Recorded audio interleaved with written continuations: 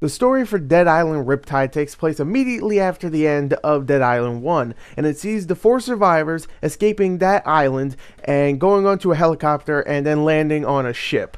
They're immediately taken into custody by a colonel named Sam Hardy and a guy named Frank Serpo, who is like a big business dude on the ship. When you get sent to the brig, you actually meet a new survivor named John Morgan, who has his own stories to tell. So now you have 5 survivors. Look at that, they upped the ante by 1. Of course, bad things start happening on the ship. You find your way out of the brig, but of course zombies are everywhere, and of course you find out that the storm outside is tearing the ship up. The ship starts to go down, and you of course go down with it, but you wake up on a brand new island, of course, and this one is Palina, and you have to find a way out of this island before, of course, the military nukes it. Yeah, that's right. A military nukes it, and you have to find out how to get you and a bunch of other survivors off this island before time runs out. While the story itself has a very B-movie-ish feel, and the dialogue sometimes can be so cheesy it's funny, and I like that your main character or any of the other survivors actually talk more than in the original Dead Island, it's still not a very compelling story. It really isn't. The story is predictable, and even some of the side missions, all they are is like, hey, go find this thing and bring it back, and that's it. There's no real cool little side stories, and all the characters aren't likable, even though they try to make you like them and make you feel something when they die. You don't. So overall, it's not a great story. It's okay, it's fun at times, but it's really nothing great overall. Now, the sound for Riptide is actually pretty decent. The voice acting itself has its moments of very cheesy and very wooden acting here and there, but for the most part it actually does work, and there is some decent voice acting, and I really do like that your survivors actually talk way more besides just going, yes, or I'll do it, or yeah, yes sirree, or oh, I'm kicking you in the face, zombie. The sound design is actually the highlight of the sound because the zombies themselves sound really damn good, especially when you're cutting them into pieces and you hear that squishy noise, and when you're kicking and punching them, it actually sounds like you're beating the crap out of some meat, which that's what I do every day. Oh. And the soundtrack itself has a pretty decent score, but I will have to say this, it has Hoodoo Ya Voodoo, one of my favorite songs ever, Sam B, One Hit Wonder. I love that song. So overall, the sound here is pretty decent for the most part.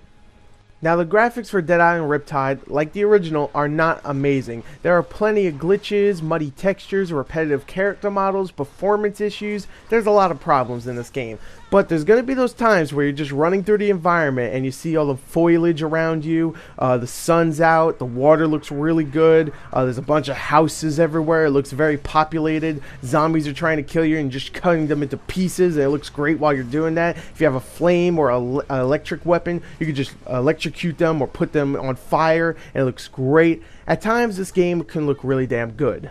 But then you have everything that I said, all the glitches, performance issues, muddy textures, and one thing I didn't mention, some of the character models for the main characters and side characters that you talk to, animation-wise, it looks bad, and even facial-wise, it doesn't look that great either. So there is a lot of problems, but there is a lot of good in the game too. So it's a mixed bag, but I would lean it more towards good than bad, definitely. So there you go, there's the graphics.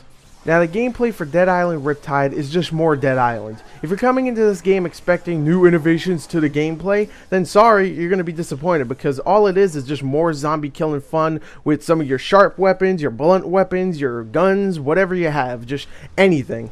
You can import your character from the original Dead Island and bring them into Riptide. And don't worry if your character was already level 50 maxed out. They actually add an extra 20 levels, so it's actually increased to 70, so you can try to get to that mark now. The gameplay is pretty much exactly the same as the original, but it's still that great melee system that I love using in the game. It's so much fun to pick up different weapons, either shotguns or pistols, or of course the great melee system with either like knives or throwing knives, or of course like blunt weapons like bats and pipes. It's just great to pick up different weapons, upgrade them, put different mods on them from the stuff that you find in the environment, and just make a badass weapon. I mean, I love using electric mods and fire mods and just making my weapons just so good.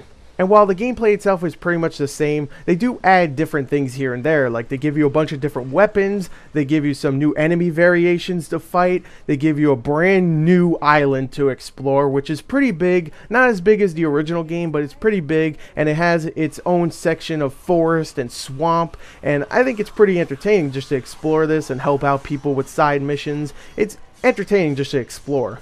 To get around in this game, you could either fast travel, which, how's that even fun? Come on, no exploring, just fast traveling? Don't do that. Get a car or a boat. Now, I'm going to say this. The car itself is fun, running over zombies, whatnot. It's the same as the original game.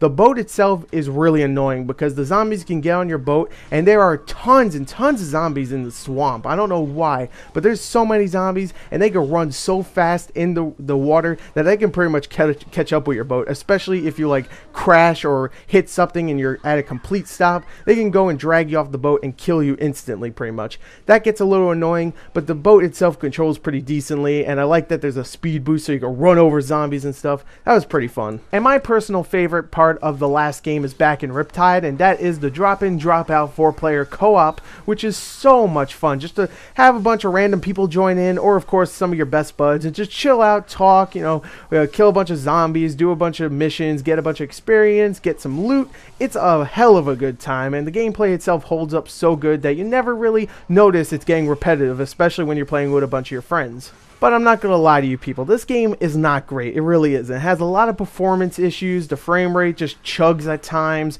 The glitches are rampant all the way throughout the game, even though I think some of the glitches are a lot of fun just to see because they're hilarious. And while there are tons of missions, a lot of them are just go fetch quest this or go save this person, and there's not too much variety and not too much originality. But besides those problems, in all honesty, it's not a great game, but I do, in fact, love this game. It's just so much fun to go and play with a bunch of friends, killing zombies, getting loot, all that stuff. It's a great experience, but it's still not a completely well-made game. It's a lot of fun, definitely worth 50 bucks, but you're going to have some issues. But if you have friends, you're going to have a good time. So there you go. There's my review of Dead Island Riptide. Great game if you want to have fun. Thank you, and goodbye.